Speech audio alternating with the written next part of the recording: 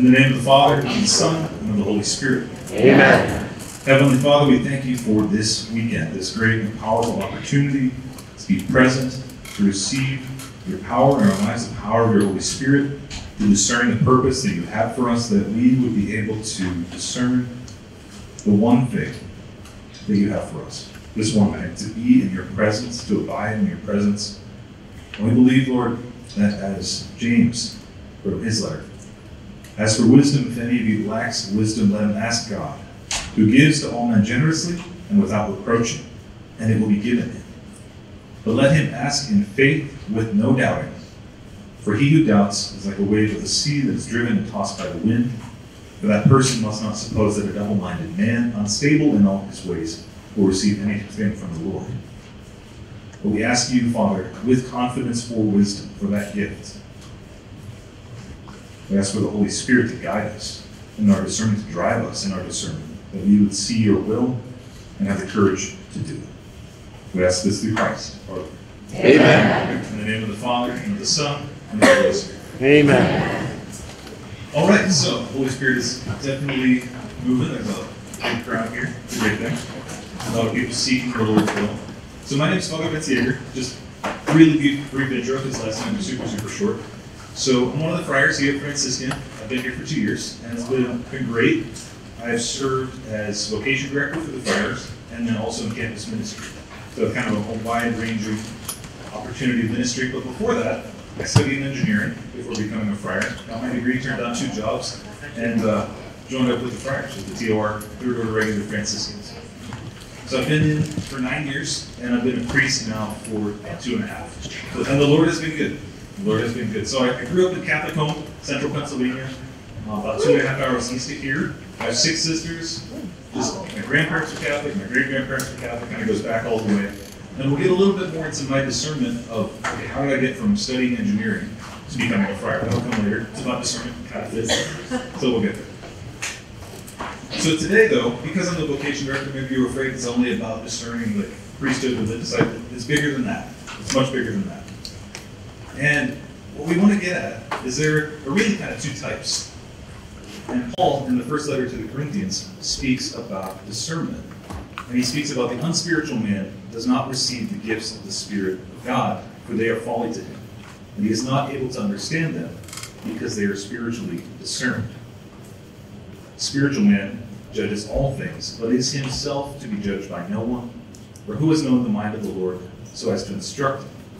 But we have the mind of Christ. And so we look at this natural discernment as ordinary prudence. It's kind of logic, walking through it, very, perhaps overcautious, perhaps. But then we have the spiritual discernment, which is driven by the Holy Spirit, sometimes unexpected. At the same time, on the outset, I want to preface and say, okay, we also want to be careful that we remain within the heart of the church. Because it's really easy to say, well, I'm led by the Spirit, and to go off the rails. It doesn't make a whole lot. Because it's easy for me to get confused, I'm sure for each of us, to get off track, to be sucked aside, and we'll get into some pitfalls at the end, before the question and answer session. So the first thing, the obvious indicator of what the Lord's will is for us is holiness. Church lays it out, it's really clear, and that's really kind of at the heart of what we're talking about this weekend with this one thing from the Psalms, where it's to be with the Lord. To be with the Lord is to get there, it's to be holy. That's how we approach that, this relationship with the Lord. And so we can approach discernment from that angle, where we can say, okay, if this leads me towards holiness, that's a good first step. Very practical, very basic, and it's outside of my own head. I don't have to think about it and figure it out myself. The tradition, the wonderful tradition of the Catholic Church has laid this out for us. And the Holy Spirit is inspired. So we place our trust there. And then the last aspect of it is where charity. So holiness leads and is integrated and all connected with charity. So if we don't have charity, as Paul says, it's all a wash. That's a paraphrase. But the idea is that if it's something that seems led by the Spirit, but it doesn't lead to charity, well, it's wrong, inherently. So there's something, so as a Franciscan, St. Francis of Assisi, very near and dear to my heart, it's hard for us to gauge at times, it's like, okay, am I on the right path of holiness? Am I really doing it? Am I off? Am I wrong? Am I failing? Because we can feel really self-conscious sometimes about these things. Like, I don't want to say I'm holy, but like, am I? I don't know. So like spiritual direction is good for that. Wise counsel is good for that. But there's some baselines. So Francis of Assisi, our patron, he has this letter to the faithful, and that's really the earliest rule of the Third Order Regular Franciscan. So myself and Father Jonathan back here in the back, you've seen him around. He speaks of 5 keys that we can measure and gauge where we are on our path with the Lord. And so the one is love of God. Second is love of neighbor.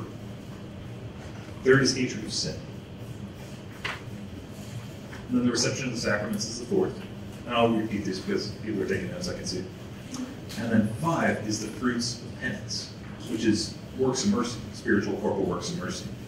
So love of God, love of neighbor, hatred of sin, reception of sacraments, especially the Eucharist, and fruits of penance. And so whenever we have those things at the base of our life, we're probably in a pretty good place. Because it's in that, whenever we have this foundation of holiness, it becomes much easier to discern where the Lord is leading. And that leads to the second part, evangelization. So the church exists for the purpose of mission. Because if the Lord has led us to that relationship with Him, then He's obviously guiding us to share that with others, because that's why He came, was to share that life with us. And then He commissions. And He says in Matthew chapter 28, "Go therefore and make disciples of all nations, baptizing them in the name of the Father and of the Son and of the Holy Spirit, teaching them to observe all that I have commanded you. And lo, I am with you always to the close of the age." And so discernment, and then we'll get into the practical details here in a moment, it has to do, like we understand the first part, holiness. It's laid out, it's in the catechism, we can look it up, we can see it. But the more practical aspects of what that looks like for me, for each one of us, falls under this category. How am I to serve? How am I to give of myself, to give in mission, to evangelize, to reach out? Is He calling you to go and become a missionary? Is He calling you to be in the home, to be a family? To have to be part of a family, to work a regular job and support my local parish, or anywhere in between. Your religious life, single life, married life, ordained ministry, whatever. So that's what we're getting into. So there's the big V. So like I'll use these terms a little bit to help categorize it. Big V vocation is kind of this more permanent state. Obviously things can change, like if you're married, your spouse can die, things can change. But the big V vocation is this more permanent, stable aspect of our life, more rooted in our identity. And that's first. And then the second is the sort of small V vocation, which is more of small, more directive, more transitory sense of mission. And maybe the Lord is calling you to lead a Bible study. That could be a small one, but it's a purpose. It can call other people. We heard last night, Peter was talking about leading that group and having the guy come in who didn't speak, but only drinks beer. Okay? But that was mission. That was a small V vocation. Because that time has changed. He's doing different things now. But it's the Lord's will. So this is where we're going. So some general principles. Okay? God first, me second. Every time, all the time, no matter what. So what I mean by that is God's divinely revealed will. What we have received through the Holy Spirit, through the church. That's first. And then if I don't like that, that's on me. I have to change. I have to allow the Lord to change my heart so that I can then be converted and desire what the Lord desires. That's a good general principle, because if we don't have that straight, well then, what's the point of anything? It's the relationship. And under that is the idea that God loves you. And he has a plan. And he wants you to know it so you can do it. And he can rejoice in that. It's not that we're trying to earn his love, but it's that his love is first. And it's out of that love as we can receive it more and more deeply. Then we're able to live it, and we're able to follow. And that fruit comes through. So it's his love first, our response. Just back and forth, always. So Peter last night again spoke of his lordship. Worship. That's our response. And from that, he guides us into these more practical things. So what we'll cover is largely found in Father Mike Scanlon's What Does God Want? It's a book he wrote, basic practical tips on discernment. And I'm going to flesh it out in little different ways. But that's in the bookstore if you want to go through it.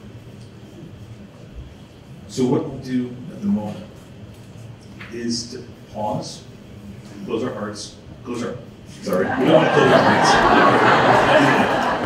Close our eyes, if you feel comfortable doing so.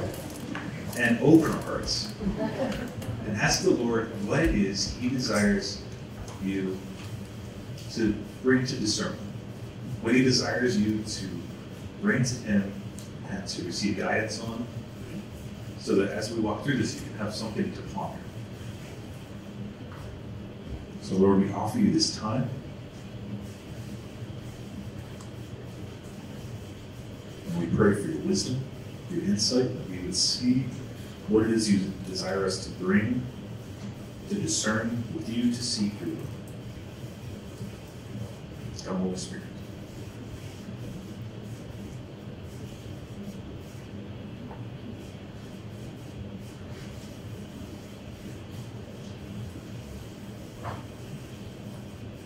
All right. So now we bring that to the Lord. So 5 keys. You can't read it because of the distance. I'll read it off. Don't worry. He has these 5 principles, though, and it's really, really important as we have these 5 principles. So one is conformity to God's will, and I'll be repeating these throughout, so you'll get it again and again and again. So conformity to God's will, conversion of heart, consistency of how God's worked in the past, confirmation by others and or signs, and a conviction of heart. So these 5 keys. And it's important that we pay attention to the order at which we see these. Now, they're not going to come in chronological order all the time, and we'll get to that. But it's important as we keep it ranked in priority, because, as I said earlier, it's easy to get off the rails if we focus too much on our own interior experience, and we forget, say, the teachings of the church.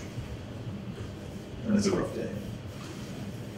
But if we keep these things in priority, then we have this fail-safe, this reassurance that the obedience to the church is going to guide us and protect us and help us to truly find the Lord's will. So to do this, I'm going to use an analogy or a case study, and it's, should I have a cheeseburger? Good. It seems kind of dumb. It's a little ridiculous, I know. But it makes it kind of vivid and memorable, and it's really easy to make practical. So as we walk through, we'll touch base on the cheeseburger. So the first one is conformity to God's will. So as I said earlier, this is God's divinely revealed will, public revelation, the big stuff. Scripture, tradition, magisterium. That's the gift from the Holy Spirit. We have Acts of the Apostles. Holy Spirit comes at Pentecost. Boom. Peter preaches. Great. And the tradition of the apostles having walked with Jesus. So we have that and we can rely on that. So this is, it may seem at first a little bit rule-based, but it's actually how the Spirit works. But it's not natural or human wisdom merely, but spiritual wisdom. Because then we can walk down, we can trust it. It's no longer, at first it's not a question of, okay, well, should I, shouldn't I? We look at something as objectively as we can. So it's a question of good versus bad. Or something that's good, that's not mine to have. So an example would be sex outside of marriage. Okay, obviously not a good thing, right? Church teaches that. We believe that. Emotions run high. I hear confessions. It happens. Okay? And if we lose track and we think about it only from our personal interior experience, we're like, oh, like that's great, it feels great. It's like, okay. So we can, but this conformity to God's will would protect against that type of mistake. So the cheeseburger. Okay? So a cheeseburger is not against the Lord's will, unless of course it's Ash Wednesday or Good Friday. That's a fail-safe. So that's the first test. So scriptural example, we have King Saul. Okay, so conformity to God's will. So he does some really good stuff. He goes to battle against the Philistines. He has David go out against Goliath. Goliath is dead. But he also does a lot of bad stuff. Saul himself, he went against the Lord's divinely revealed will that came through the prophets, and he did not destroy the Amalekites. And then he did pretty well. He got rid of most of the witches, most of the wizards, mediums. But then whenever he made those mistakes, despaired, he turned to the wrong source. He went to the witch of Endor. So that's this image, this Saul before the witch of Endor. Samuel comes up and says, okay, well, you really screwed up this time. And he says, the next day, you and your sons are going to be dead in battle. So, conformity with God's will. So, an example of what not to do. The next steps, so phase 2, is conversion of heart. And this is, so as a third order regular Franciscan, this is, again, near and dear to our hearts, this idea of metanoia, this turning to the Lord, always turning back, growing and holding this day by day, step by step, little by little. And it comes down to, okay, does it pass step 1? Yes. If 2, is it going to help me grow in holiness? Will it help me fulfill my responsibilities better? My relationship to other people? My relationship to the Lord? And will it be an occasion of sin? If yes, so cheeseburger, maybe. We could still have a cheeseburger. If I haven't had 3 already, and then that's gluttony. So we can move on to that. So an example, scriptural example, is King David. So King David, like Saul, had some good, had some bad.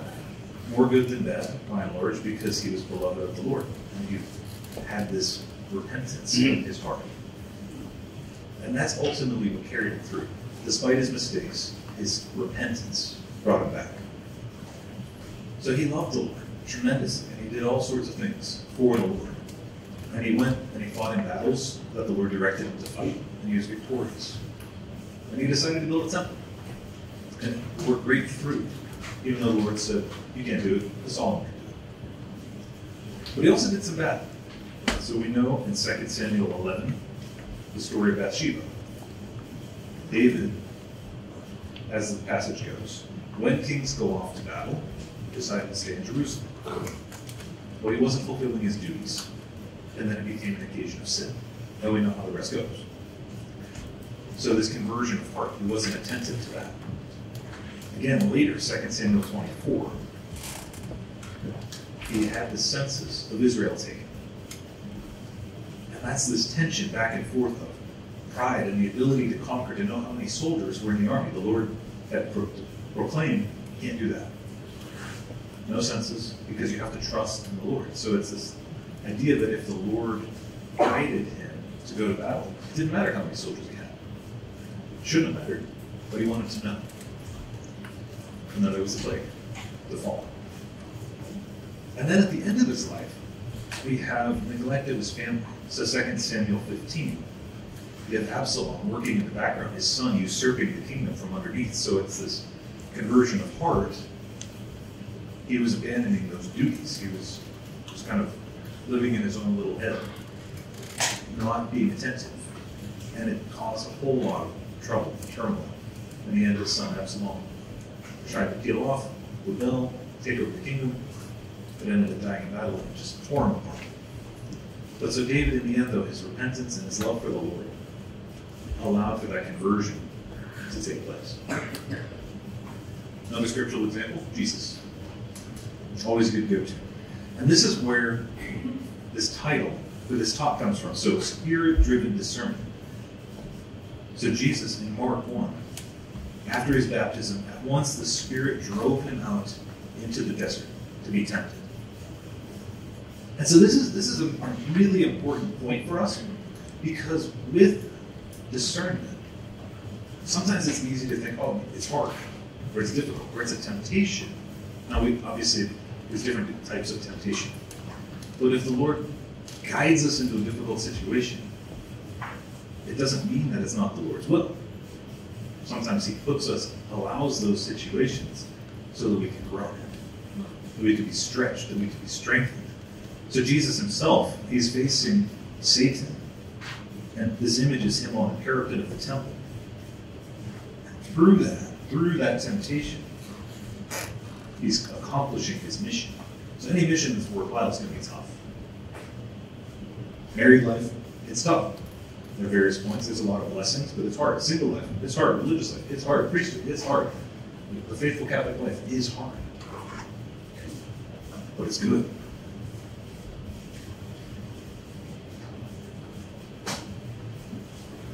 So the third one is consistency with how God has led before.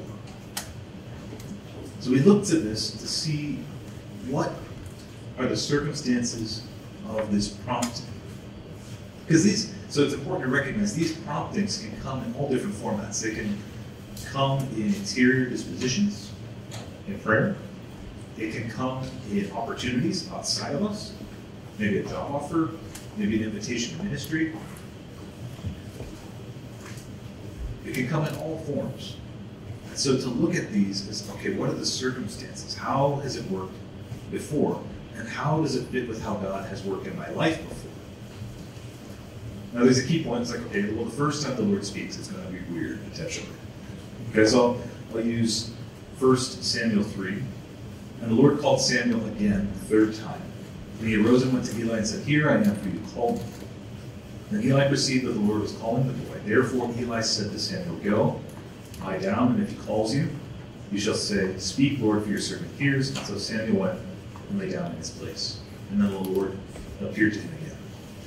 And so in those situations, if the Lord hasn't acted in this way before, to seek counsel, to seek the example of the saints, to seek the scriptures, to seek the teaching of the church, to see if this is reasonable or if it's a figment of my imagination. So we have the Catechism laying this out. Number 236, discerning the Lord's presence. Kind of paraphrase, is seeing how his actions reveal his inner life. So is this consistent with how the Lord has worked in general? Is this the way that the Lord has spoken to others? Or is this kind of weird? If it is, okay, let's reassess and just take it slow. Do not rush into it. So we have the cheeseburger. Back to the cheeseburger. Have I eaten one on a previous occasion? How did it go? Maybe I'm lactose intolerant. Not a good choice. Maybe I'm allergic to beef. Okay, but if it's not like a no, and it's not necessarily clear, we can probably proceed forward. So a scriptural example I want to use is the Holy Family. So we have Our Lady in the Annunciation, and we have St. Joseph. So Matthew 1 and 2. Nothing like that had ever happened before. Not exactly. Now there have been women who have had children announced by angels. Okay, so that's scriptural. So Our Lady had that to rely on. And then she also had this confirmation from the angel. So there would have been an interior experience where she was unsure, but in the end she did. And she surrendered herself to the work of the Holy Spirit. And so we have our salvation. So sometimes the Lord works in ways. Likewise, we have St. Joseph. So he has four different dreams. So he has where he's considering divorcing Mary, and the angel speaks and says, "Take her into your home." And so person named Joseph having dreams is not a new thing in the scriptures. It goes back to the Old Testament. Also Jacob before that. So the Lord speaking through dreams was not unknown. So he could rely on that. And then did it follow under conformity to God's will? Probably. Because it wasn't directly against the Lord's will. And did it bring about conversion of heart? Oh, you bet. It would have been potentially a great challenge for him. And he did it. So taking Mary into the home, flight into Egypt, the return from Egypt, and then moving to Nazareth. So after dream number 1, okay, everything goes well. Well, dream 2, 3, and 4, it was perhaps a little bit easier to say, okay, that's the Lord. We're good. Let's go. So number 4 is confirmation by others and or signs. So at this point, it moves from much of experience external to us to internal experiences. So I'll say for even myself, like, this was a lot of confirmation happened internally. It wasn't necessarily external miraculous sign or anything like that as far as my own discernment, but it was an internal experience. And then some conversations with others. But so it's this delicate balance at this point between how much should I rely on others and how much should I rely on myself and the Lord speaking to me. Because it's tense, because it's really easy to overemphasize our dependence on other people and to rely on the decisions of others. Ultimately, our life is our responsibility. We can't pass that off. We can't shut it off. We have to take responsibility and act accordingly. But we can look towards these miracles, these signs, these wonders, maybe an ordinary or perhaps extraordinary circumstance, and allow that to be an occasion for the Lord to call this thing to mind, this path, this option, this direction. So, from my own discernment experience, it started ordinarily. So I was a senior in college, studying as an engineer. Things were going really well. I was dating a girl, and she broke up with me. And so I was like, I thought about religious life off and on, but I was convinced, oh no, that's not for me. I'm going to be married. It's good. I have the next 50 years of my life planned out. Well, looks a little different now. But it was going to look different.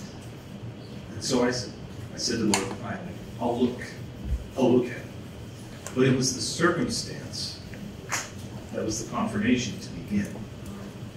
The circumstance was, I got broken up with. I was a mess. And I gave the Lord a shot to show me that path. Now, other people have different experiences. Some have sort of miraculous moments. Asking Therese for a rose is a fairly popular thing. That's fine. I mean, there's all these different things. Praying to the saints for their intercession was some sort of indicator, some sort of interior movement of the heart. And the Lord can work through that to get our attention.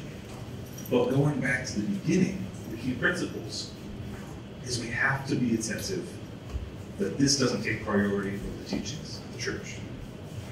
Otherwise, we end up in heresy. Not a good choice.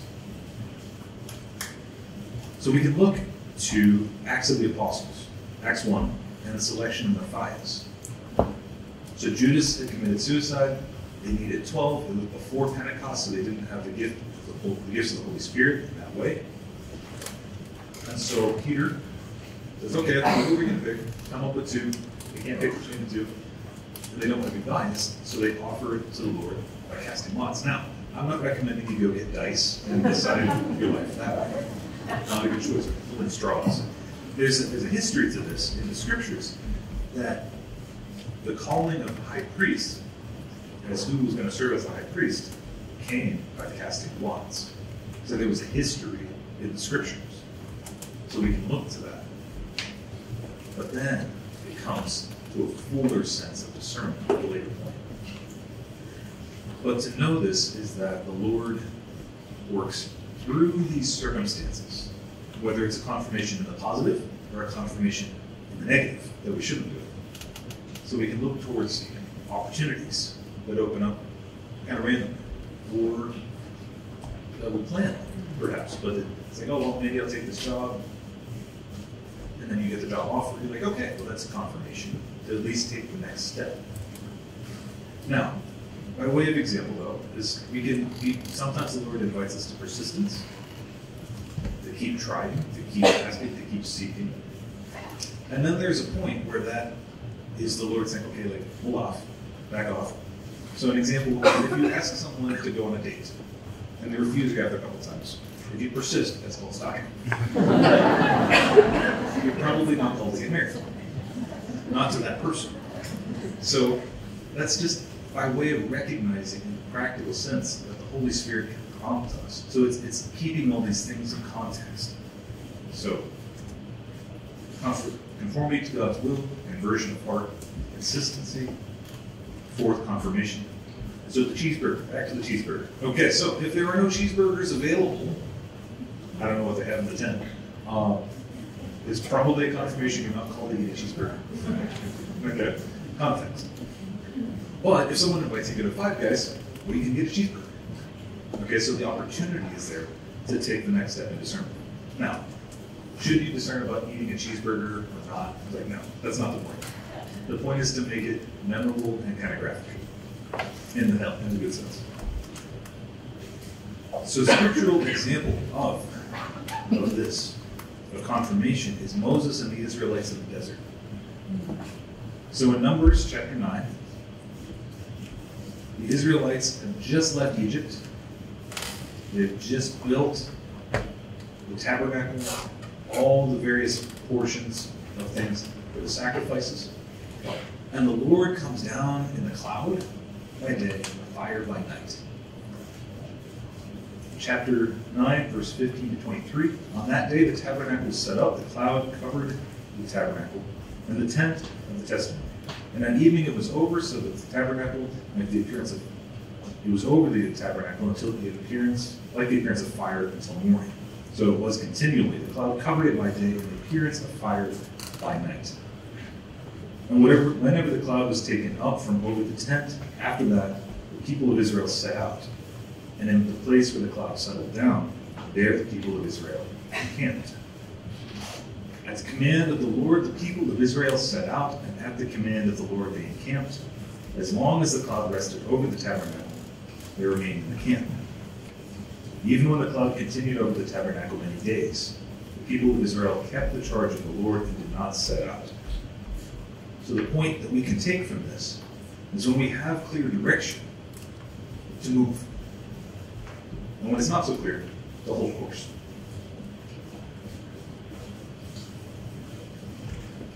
Another example, Judges chapter 6 through 8 is Gideon. So Gideon is called by the Lord to fight against the Midianites. And the Lord calls him, and Gideon's a little apprehensive. He hasn't been in battles, he hasn't been a leader, and yet the Lord has called him. So he wants to be sure, because well, they've been under persecution from the Midianites for quite some time. And Gideon said to God, if thou wilt deliver Israel by my hand, as thou hast said, behold, I'm laying a fleece of wool on a threshing floor. If there is dew on the fleece alone, and it is dry on all the ground, then I shall know that thou wilt deliver Israel by my hand, as thou hast said. And it was so. When he arose the next morning and squeezed the fleece, he wrung enough dew from the fleece to fill the bowl with water. Then Gideon said to God, let not thy anger burn against me, let me speak but this once. Pray let me make this trial only this once with the fleece. Let it be dry only on the fleece, and on all the ground with dew. And God did so that night. For it was dry on the fleece only, and on the ground there was dew. Now, if you go out and buy fleece and start to do this, it's debatable as to whether or not the Lord would actually act in this way. But the idea is that we can ask the Lord for guidance, especially if we're asked to do a big thing. Leading a nation into battle against their persecutors, that's a big thing. So we can seek that guidance from the Lord so we know it's not just us. So the fifth is conviction of heart. Do I believe it's morally right? Do I believe it fits the other criteria and I want to do it? So those pertain to conscience. This moral conviction of this of an action being good. Being inspired by the Spirit and knowing this is the Lord's plan, and it's good. And we can see this as our conscience, so we can look at, so if you want to reference that Catechism 778, well, we can look towards these first three steps. So conformity to God's will, conversion of heart, and consistency. Those are what form and guide our conscience over time. Being rooted in those things, we can place our trust in that we're allowing the Lord to form us, to guide us. So then we have to face the question of, okay, am I afraid? Because if we're ready to go at 5, we've done 1, 2, 3, 4, and 5. It's like, yes, do it. Go for it. Eat that cheeseburger. Okay? But if there's a hesitation, if there's a fearfulness, then we have to ask further questions. We have to consider, okay, why am I afraid? Is it simply God is prompting me to do something difficult? Or rather, is it something that the Lord is saying, this isn't what I want you to do? And the way we can get into that is if it's attached to any old experiences, any old wounds, any old injuries, any ways that we failed or had something that's not true spoken in our life. And then we can seek the Lord, seek healing on that. And then uncertainty is the other part. So how strong is it? Is it just like, I don't really know, the Holy Spirit is prompting me to do something new and difficult? Okay, maybe pray for courage. But if it's not that, if it's more serious, then we can go back through the questions again, reconsider it, come at it from a different angle. So the cheeseburger, it's like, if it'll scandalize somebody, I probably shouldn't eat it. But, or if I have had multi-bypass on my heart, probably not a good choice. But if it's reasonable, I'm pretty healthy, like probably enjoy it, it's like not a big deal. Kind of go ahead. So if it's unimportant, so if we're trying to discern something that doesn't have strong importance in our life, then some of these are a little bit more wishy-washy. It's not really stuff that we have to take in this level of intensity. Okay. But for bigger things, buying or selling a home, moving somewhere else, taking on a ministry, how to work to take care of your family, your kids, your parents, whatever it is, then these are things that we have to consider. So I look towards my own story, my own vocation, and called towards priesthood and religious life. And it took time. But at the beginning, the Lord caught my attention with confirmation. So with circumstances, and then with confirmation followed. So I went to visit a couple communities, and it wasn't really a good fit. And I had gotten to know the friars for a while, and I had to get them to come and see it. And I was like, okay, this is maybe where I'm called. And then I went. And it was just this profound sense of belonging, peacefulness. And this is where I want to be. I don't believe. This is a great weekend. And yet I was a month out from graduation, so my parents were a little anxious. Okay. Had a job, 2 job offers, a down payment on an apartment, graduating in a month, graduating towards the top of my class, and I was like, okay, I want to apply. They're like, don't you want to wait here? Maybe work, friars will still be there. So, and as an engineering background, I'm usually pretty logical, pretty systematic, and so it seemed outside of my character. So that's where, we'll go to this. Unusual guidance from the Holy Spirit. Seemed out of place. My parents were concerned. And to their point, it's like, okay, rightfully so. They had no idea of my interior experience. And yet, the Lord had so profoundly moved in a clear way that fit with His will, that was calling me to conversion, that was consistent, and I had conviction of heart. I had no qualms about walking away from the job, losing the down payment, just no qualms. Praise God. Otherwise, I'm not. But I'm here. Praise the Lord. So we have another example, scriptural example of this conviction of heart, knowing that it's God's will, persevering in it, even though it's difficult. So it's St. Paul in Acts 16 and Acts 19. And he was prevented.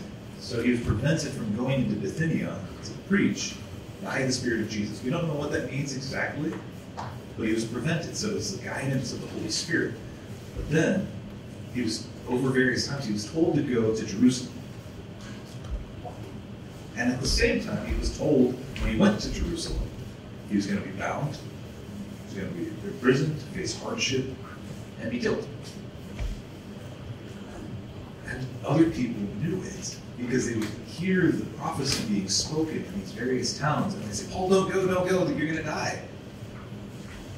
But then he says, Acts 21, for I am ready not only to be imprisoned, but even to die at Jerusalem for the name of the Lord Jesus. And when he would not be persuaded, he ceased and said, the will of the Lord be done. And so this conviction of heart is what carries us through the hardship. So we can seek that from the Lord, especially whenever we know it's a difficult mission. Okay, so that's the last of the key points of Father Mike Scanlon's 5 C's of discernment. But so we have these weird promptings from the Holy Spirit sometimes. Because most of the time it's pretty normal. Sometimes it's not. And so we look at Philip and the Ethiopian eunuch. So Philip, this is a crazy story. It doesn't even make sense in my head how it works. But he's going along, and the Spirit says, okay, rise. An angel says, rise, go to the south. He goes along, he comes across this Ethiopian eunuch who had been to the temple of worship. So he's like, it's like walking up to the vice president and asking to get into his limo. Okay, that's what we're talking about here. Philip does. And he begins talking. And asking, okay, do you know what you're reading? And eventually he ends up being baptized. And then Philip disappears. Physically just like poof. Like if I just disappeared and showed up in Pittsburgh. Like, that's what we're talking about. The Holy Spirit does weird stuff. Okay? I haven't seen that myself, thankfully, but it's hard to say what the Lord's going to do. But we can look to that and say, okay, let's not put the Holy Spirit in a box. It might be something abnormal from our own experience, but it doesn't mean it's not the Lord's will. Likewise, Peter. In Acts 10 to 11, so Cornelius has an angel show up in his house. He's a Roman centurion. The angel shows up. Peter has this dream. He's miles away. And the Holy Spirit says, there's 3 guys. They're waiting downstairs. They've come to get you, to take you to a Roman's house. Because the Lord is working in their life. Peter's obviously a little hesitant. He doesn't think it's within the Lord's will because of the kosher laws. He couldn't enter into the home of a Gentile. So he's resistant. He says, well, Lord, so he has like the sheet being let down with all the animals on it. That's that representation. And the Holy Spirit says, go. Go. And so he goes. But then he's even still hesitant, but he begins to preach, and the Holy Spirit falls. So the confirmation follows. Because sometimes we don't have that until after we've acted. But we can always gauge that.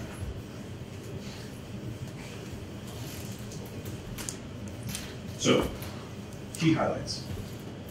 So we want to rely on stable principles of discernment first, and the exceptions second. If we make our life based off of exceptions entirely, we end up in prison.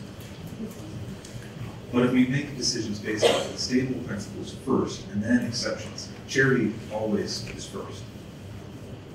And obedience to the church, that'll protect us, and guide us.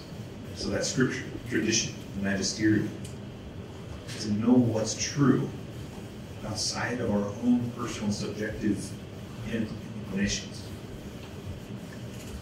And prayer. Keep praying, keep praying, keep praying. Pray again. Because it's that relationship where we find the Lord. It's the relationship, as we grow up holiness, that we have that clarity. Another something that oftentimes gets missed is fasting. Your fasting is an incredibly deep gift that we don't like because it's uncomfortable. Okay? It's hard. It's hard to do.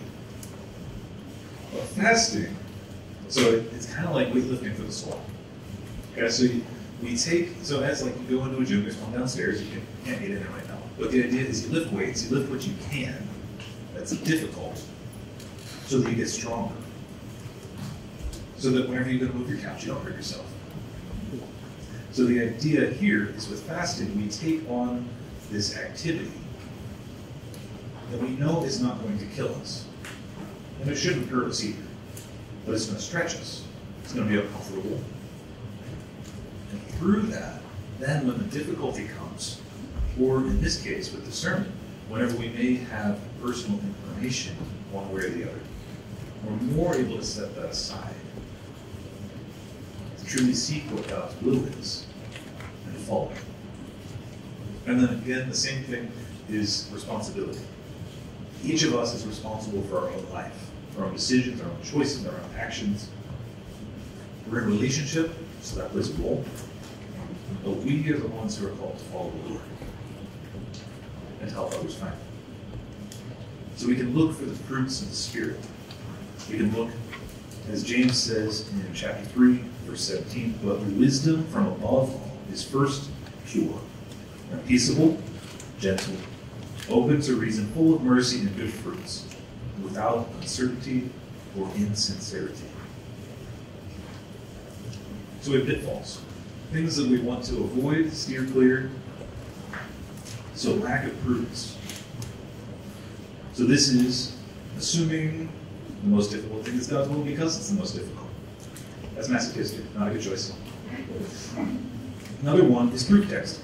Okay, so that's when we take Scripture out of its context for our own purposes. Okay, prosperity gospel, key example. So the gospel from today, got straight to the heart. Jesus never said that that woman was going to be a millionaire. Didn't say it. But he did say that she gave more. So the Lord is going to look on that and bless her, but it's not necessarily in this life. He himself was poor. He himself wandered about. His immediate followers were all poor. There's a trend here. Okay, so that we can look within the context of the Scriptures to see it in the tradition, and see how we should understand the Scriptures. Now, what proof texting is not, so we can look towards Francis of Assisi. So this example where he is trying to discern his life. How is the Lord calling? And he opens the Bible, the Gospel, 3 times, randomly. And the first thing he happens upon, that he prayed for wisdom, he prayed for guidance, and then he does this. And there was consistency. It was 3 of the same basic ideas: this life, poverty, this apostolic mission, this evangelical mission. So I'm not saying you should do that all the time, but in those key moments, that's a way we can pray. To call upon the Lord, to call upon the Holy Spirit to guide us and show us. So another direction, pitfall, is be crippled by fear. And that can be caused by relying too much on our own natural discernment, not letting the Holy Spirit drive us. Because if Jesus went by natural discernment, he might not have gone to the desert. It wasn't going to be a fun time. He might not have gone to the cross. In the sense of natural discernment is folly. Paul speaks about that in the case amongst the Greeks. The cross is folly. But for us, we know that it's salvation. So we can't avoid difficult things because they're difficult. But we can place our hope in the Lord that if He calls us to difficult things, He'll give us the power and the strength to do it.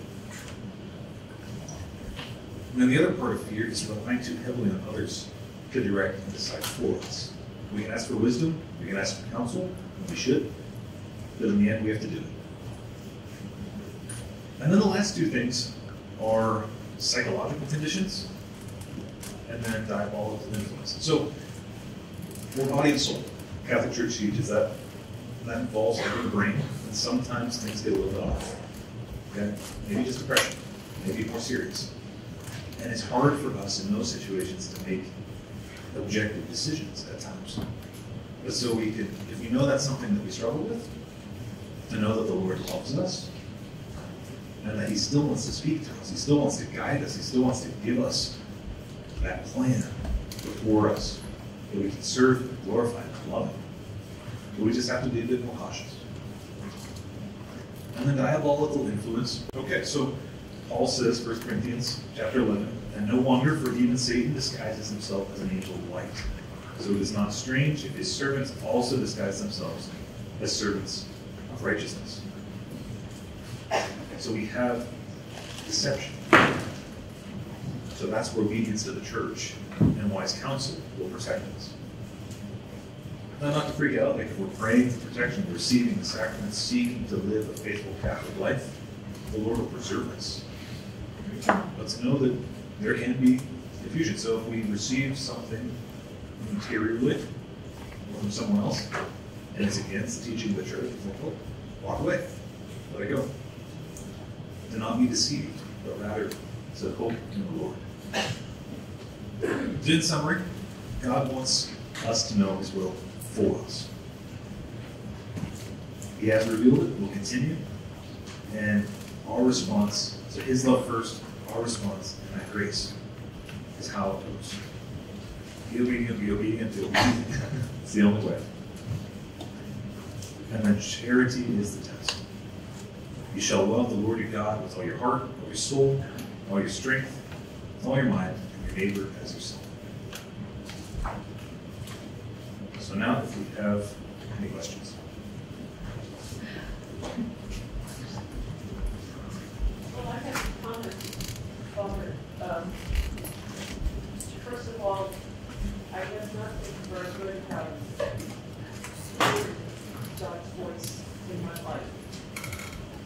And then through different participation in studies in our parish with the great adult education program, I realized that there have been times that I've been asked to do something, and my immediate response was, "Oh, not me, Mr. God, you couldn't possibly be just to do this."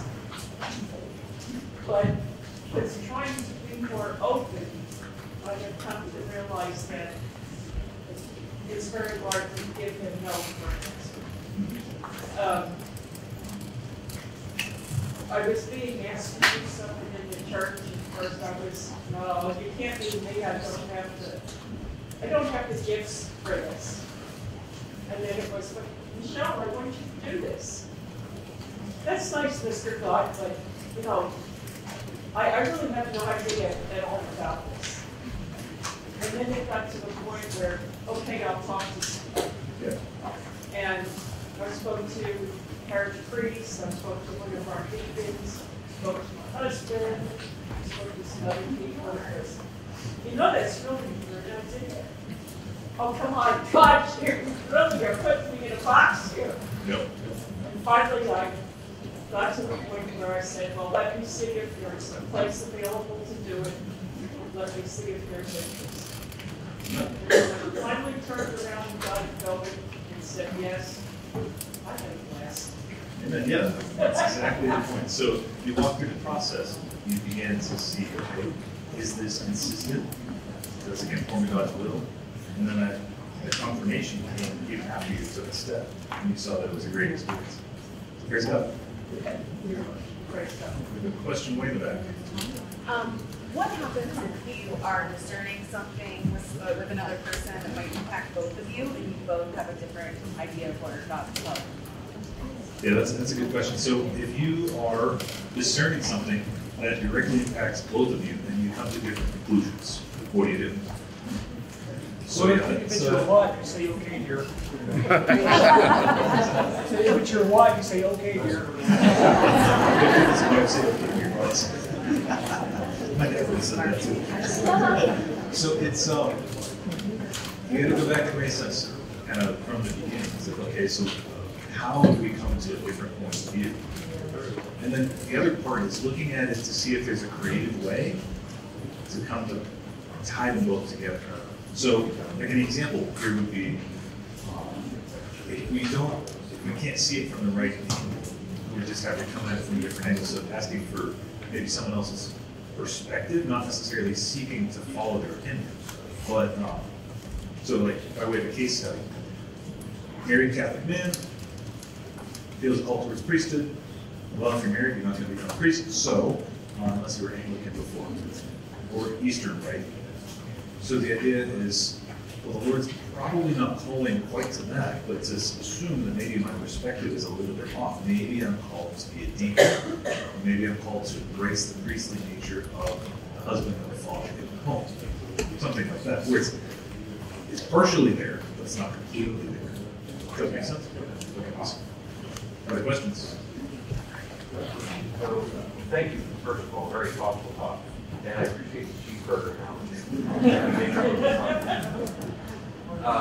You had made mention of opportunity. So if there's no cheeseburger at the tent, then perhaps we should have no cheeseburger.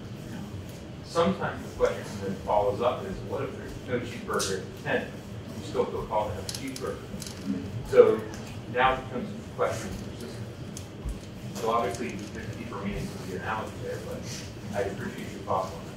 Yeah, definitely. So the that opportunity. So the other question that follows is, am I called to create that opportunity? Correct. Perhaps, or to look, maybe look elsewhere. Right. But yeah, so it's whether an opportunity is readily present, or maybe a call of persevering for a time, and then reassessing the situation. Does that help clarify that a little bit? Yeah. It's kind of a difficult thing outside of concrete situations. Other questions? Yeah, so I got a question. So you're discerning and you're praying about it and you're still unsure about doing it, but then you just say, if you throw all caution in the wind and say, Jesus, I trust in you, and you do it anyway. Is that proper discernment? So if there's an uncertainty and confusion, and then you have this sense of call, and Jesus, I trust in you, do it anyway. Is it proper? So in some situations. So like by way of example, like my own situation, it didn't make sense necessarily unless the Lord overrides it through the experience. And that's like if there are other confirming factors. So like if there's been good fruit. So that's sometimes there are things that you can't really tell until you take a step. So I wouldn't recommend getting married until you know. These permanent things are a bit more significant, but if it's less permanent, if it's maybe a new opportunity, a new experience, something that you can try and then see. I was like, okay, maybe someone has invited you to be involved in a new ministry, and you have no experience in it. And it's unsettling, and maybe it's uncomfortable because it involves you speaking in front of other people or something like that. You're like, okay, Jesus, I trust in you, I'm going to try. It's like, that might be a good way to go. So does that help clarify that? Sure. Yeah, all right. A little bit? Okay, well, we can talk further if you want. Okay, we've got have time for one more. Hi. Okay, my question, I'm not going to identify this thing, but how can you discern when you don't have options, or you don't know what your options are? So you're starting, it's not like discerning between two things, but just trying to discern a path. Is it do you wait for an invitation, or what is the starting point? And you're it's not between two things, it's everything, Lord, or it's whatever direction, but I don't even know what the opportunities could be. Okay, so discerning before you know what the opportunities are. So you're looking at a blank map and you don't know where to go. Okay, so it's depending on how big you're looking is to start to research, see what options are available, see what, and to look back. So this is the other part, is each of us is baptized, each of us has an individual call. And so to look at our life and see where has the Lord borne the most fruit. Where is the most fruit been in my life? These experiences, these opportunities where I've been able to give of myself generously to serve the Lord, and that has been good. And then to say, okay, how can I move in a way, live in a way that maybe follows that track. So maybe I've enjoyed talking to friends. Like I've had a couple experiences talking to friends and been able to support them in difficult times. And then maybe your skill set is like nursing. Like, oh, but I don't really feel called to nursing anymore. Maybe hospital chaplaincy.